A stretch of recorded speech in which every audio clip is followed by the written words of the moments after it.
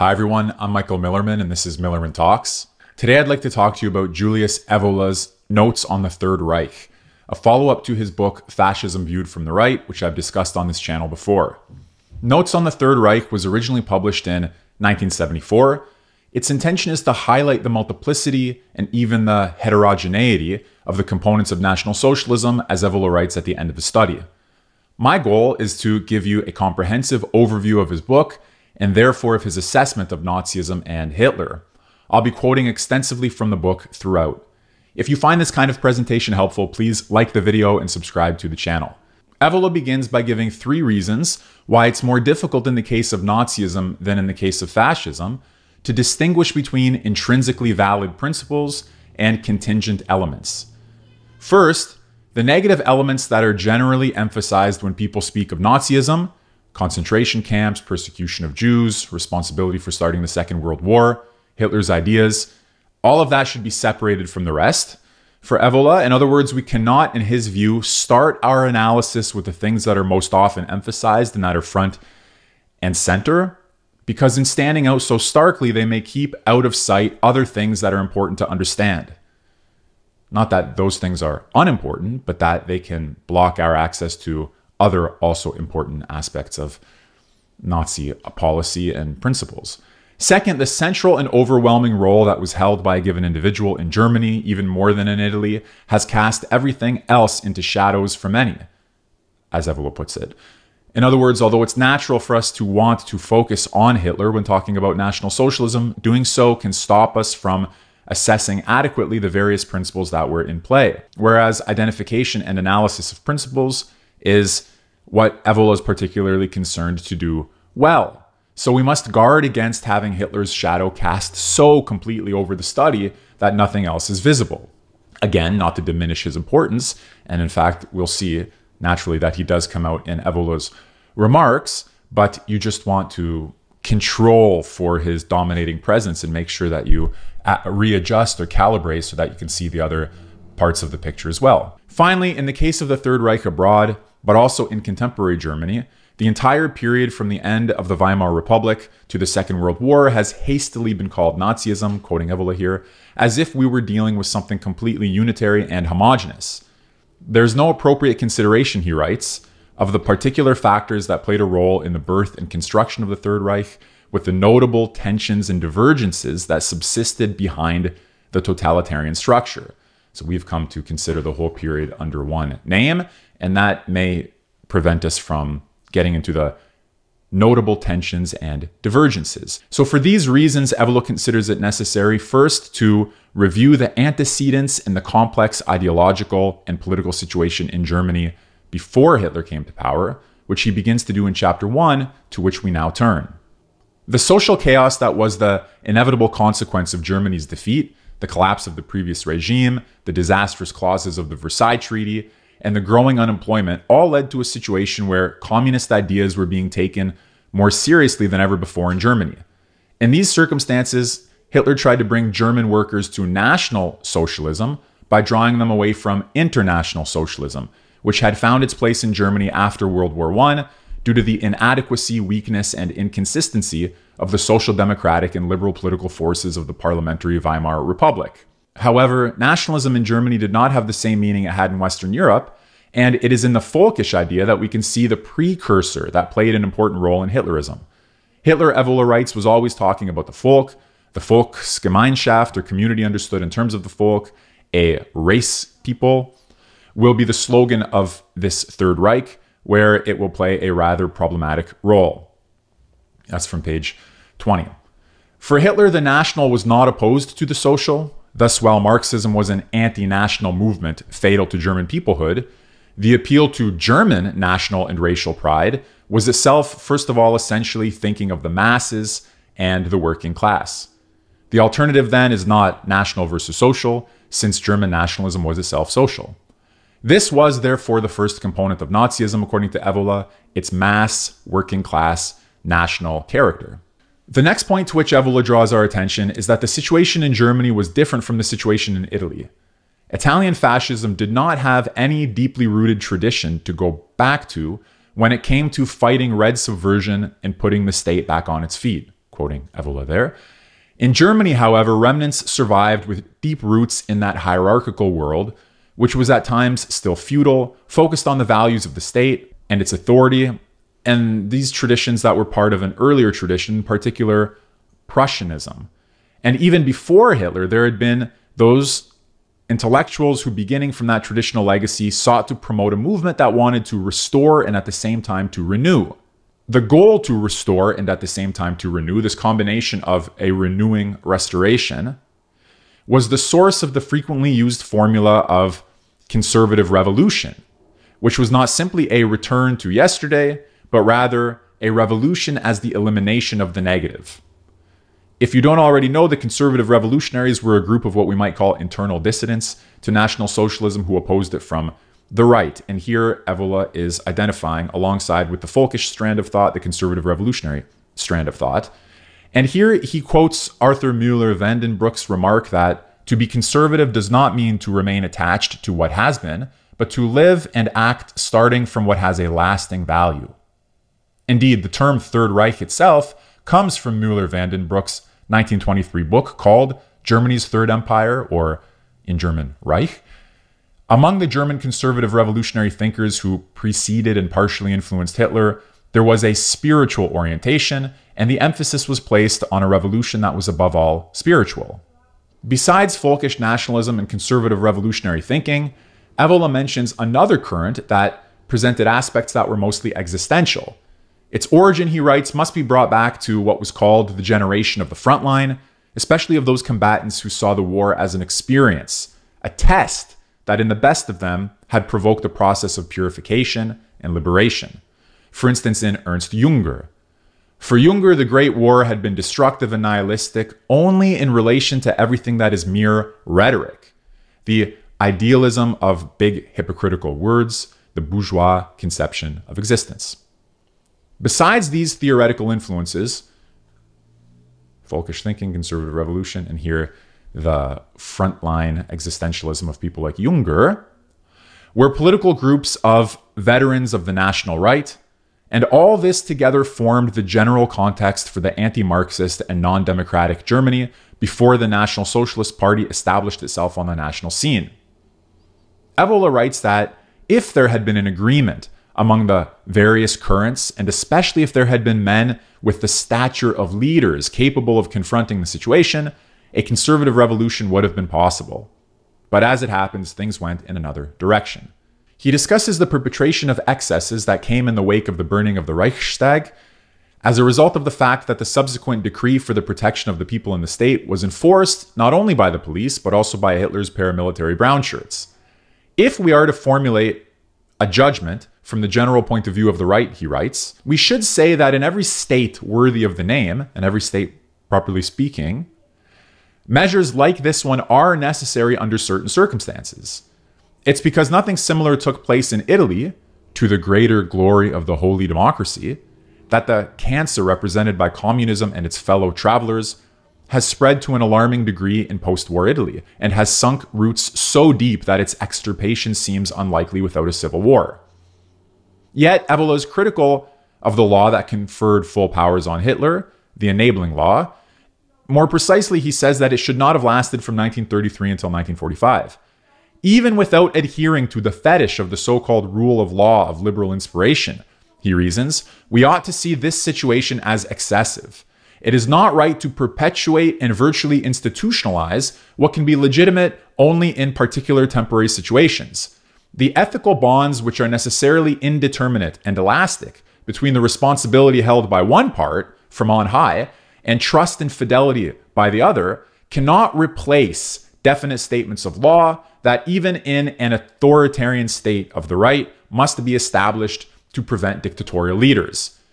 In other words, as he argued in his book Fascism Viewed from the Right, a temporary dictator is not incompatible with the true doctrine of the state, but the dictator should not become absolute and permanent. Even worse, Evola regards Hitler's rule as a dictatorship based on the masses and on a rejection of the king, whereas correct dictatorship, in his view, is not based on mass support and is only a temporary interruption in the rule of a king. Indeed, Evola harshly criticizes Hitler for his unparalleled vulgarity when it comes to hating the monarchy. Evola also criticizes as anti-traditional Hitler's unification of the German state, to the extent that it was premised on destroying the individual regional entities that in their partial autonomy and sovereignty corresponded to the various kingdoms, principalities, and free cities of the federation of which the Second Reich was composed. This system of a superior central authority, combined with a small group of political units that enjoy partial autonomy and that have an organic and qualitative character, Evola thinks that kind of system reflects the principles of the true state better than the leveling centralization that Hitler effected. This is a recurring point in Evola's two books. Partial autonomy that preserves qualitative differences is a principle compatible with the right, whereas totalitarian centralization is not. We next turn to the issue of leadership. In Nazism, everything gravitated around a man with exceptional abilities for captivating, transporting, arousing, and fanaticizing the people, while he himself presented under more than one aspect the traits of a possessed person, as if an extraordinary force were acting through him, giving him lucidity and iron logic in action, but depriving him of every sense of limit. Just as he had done in the case of fascist Italy, Evola criticizes Nazi Germany's cult of leadership, which was no substitute for sound political principles. The complete ideological collapse of Germany after 1945, he writes, shows how superficial was the effect of Hitler's magnetic action on the masses, despite the power of myths and the strict totalitarian organization. So there was a complete ideological collapse when you took Hitler out of the equation.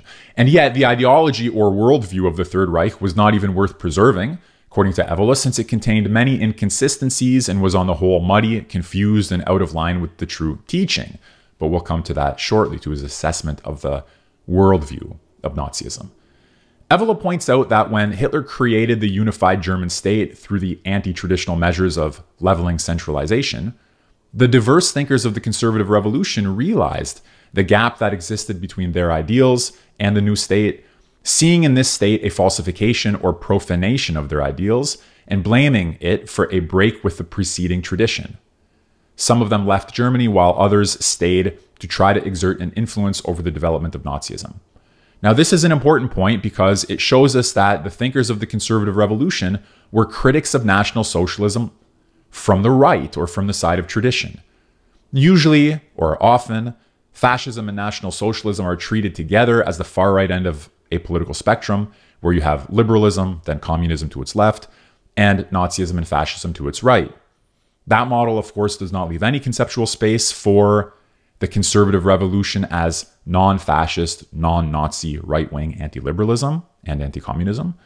One of the reasons we should read Evola as well as the thinkers he influenced is to remind ourselves that there's more to the political spectrum than is implied by the model of three political theories. The next topic for us to consider is the relationship of the state to the people, or the place of the state in Nazi policy. As I discussed in my video on fascism viewed from the right, Evola believes that the state should be preeminent in relation to the people.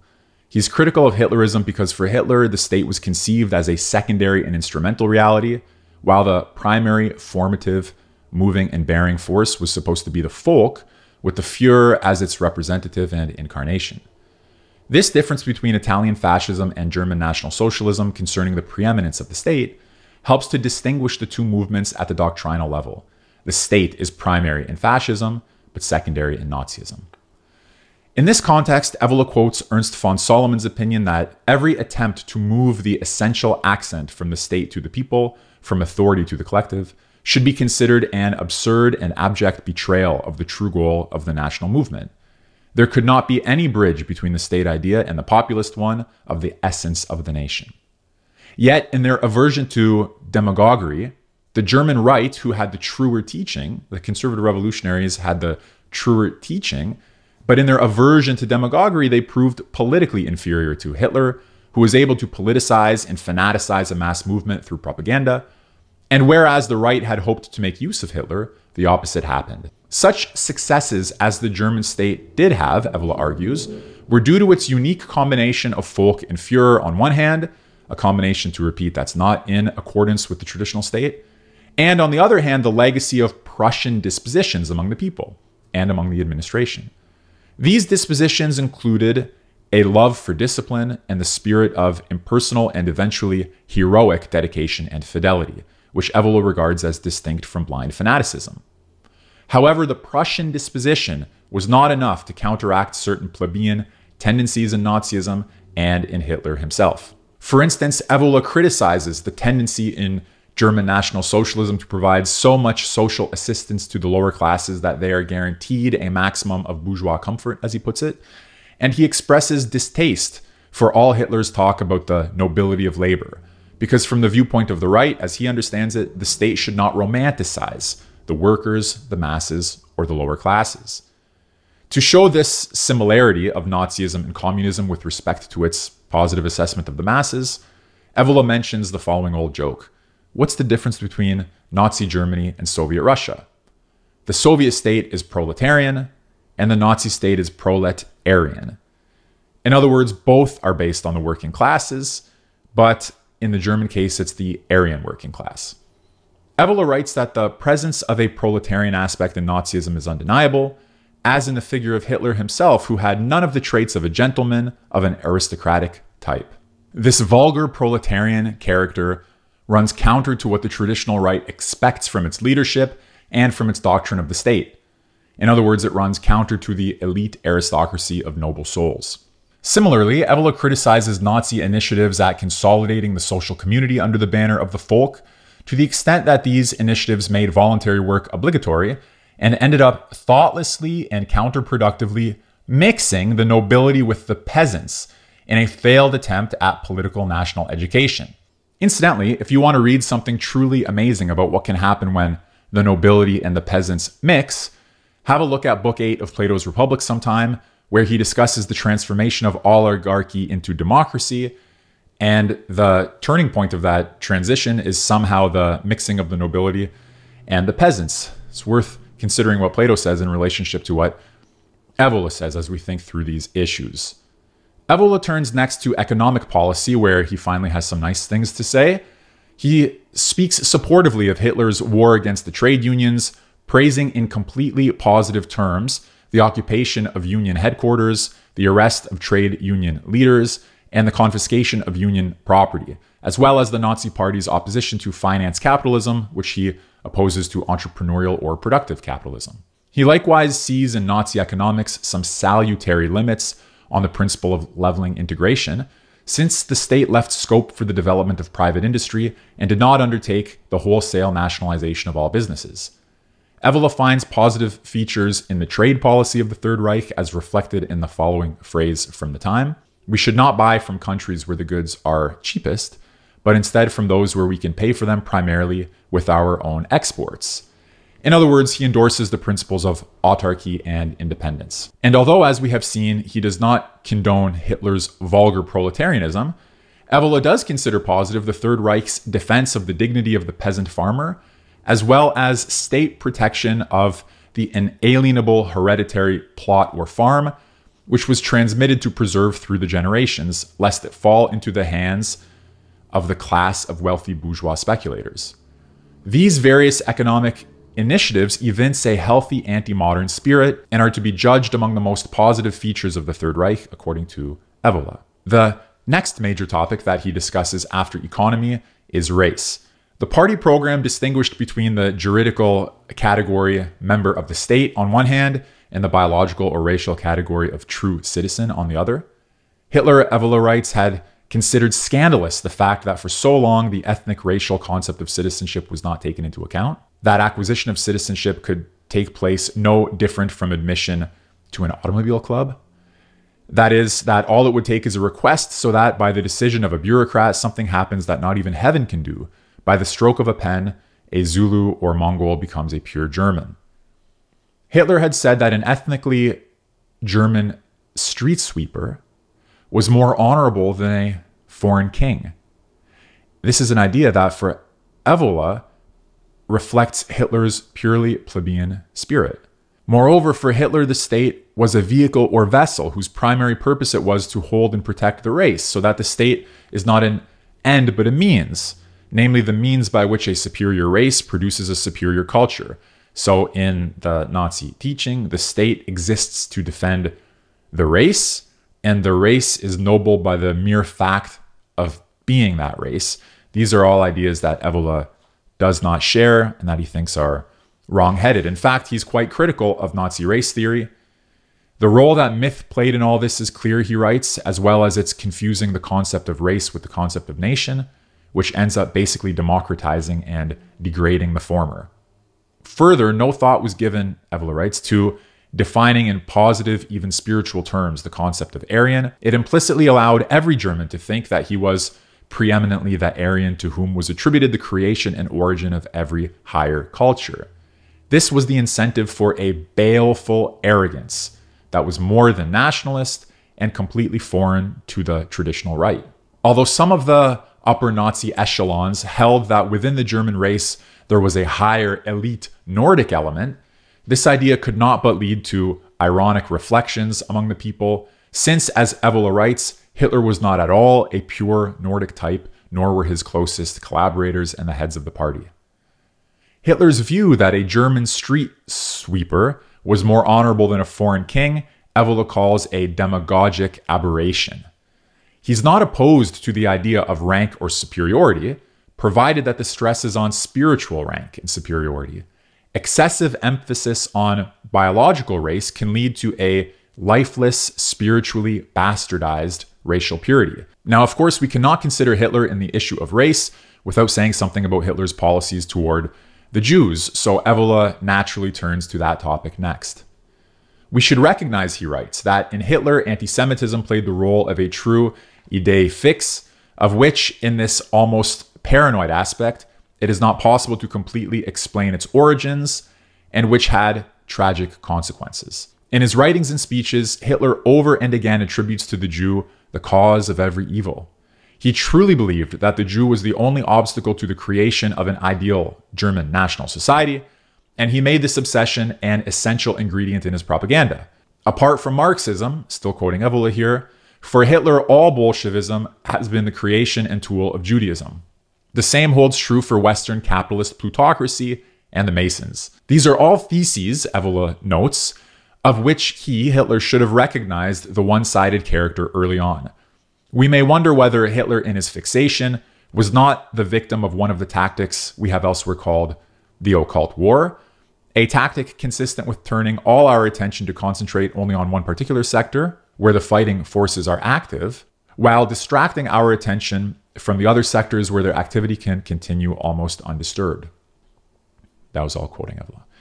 Evola does not deny the existence of a Jewish problem, but he's critical of the obsessive fanaticism with which it was treated in Germany. In some professional fields, he objects it would be difficult to prove that being a Jew gives a particular undesirable stamp to the relevant activity, whereas the Nazis assumed that Jewishness as a way of being as such was everywhere detrimental for Germany and Germans. Evola does suggest that there may be characteristics of Jewishness as a way of being that should be avoided, or against which it would be necessary to protect oneself, but in this work, he doesn't go into details on that point. Instead, he finishes the discussion on race and the Jewish question with the following sentence. We need to remember that if we can indicate the presence of Jews in various modern intellectual, ideological, and artistic currents that incontestably entail subversion and denaturing, this activity would never have been possible unless the terrain had been prepared for quite some time, not by Jews, but by Aryans, and often in irreversible terms. So you see, he blames ultimately not the Jews, but the worst sort among the Germans themselves for preparing the grounds of their own subversion. The last thing I want to say about this section is that Evola mentions Paul Lagarde's separation of the Jew who is faithful to his own tradition, whom Lagarde respected to a certain degree, from the secularized modern Jew. For it is the secularized modern Jew, according to Evola, to whom were attributed rootless cosmopolitanism, empty rationalism, and other denaturing characteristics. In other words, in some way, Evola is suggesting, at least in my view, that it was an error to blame the Jews, and not instead to consider more carefully the non-Jewish sources of secularized modernity. To do so would be to privilege the quarrel between the ancients and the moderns over the Jewish question. We have 3 more chapters to cover. The theme of chapter 5 is worldview. Evola ascribes as a merit to National Socialism that it felt the need to struggle for its worldview. But in defining the worldview, there was no success in achieving anything solid and unitary, especially with reference to the ethical, spiritual, and religious plane. He gives the example that National Socialism was opposed to every kind of atheism, but also turned against Christianity because of its Semitic or Hebraic strands. Evola calls the anti-Christian polemics, as well as the attempts to Aryanize Christianity, rationalizations and sophistries, or we might say ideological inconsistencies. Another example of a confused worldview is Hitler's Wagner infatuation.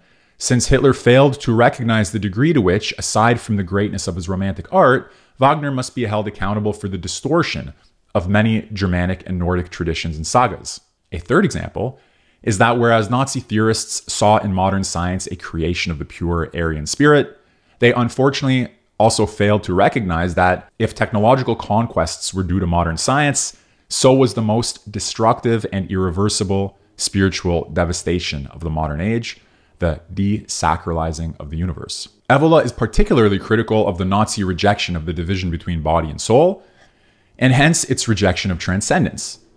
A lack of comprehension for the dimension of transcendence constituted an insuperable handicap, even in the field of symbols, where, for instance, the restoration of ruins or ancient Germanic signs could not find its proper interpretation and was instead treated in a truly primitive and profane manner.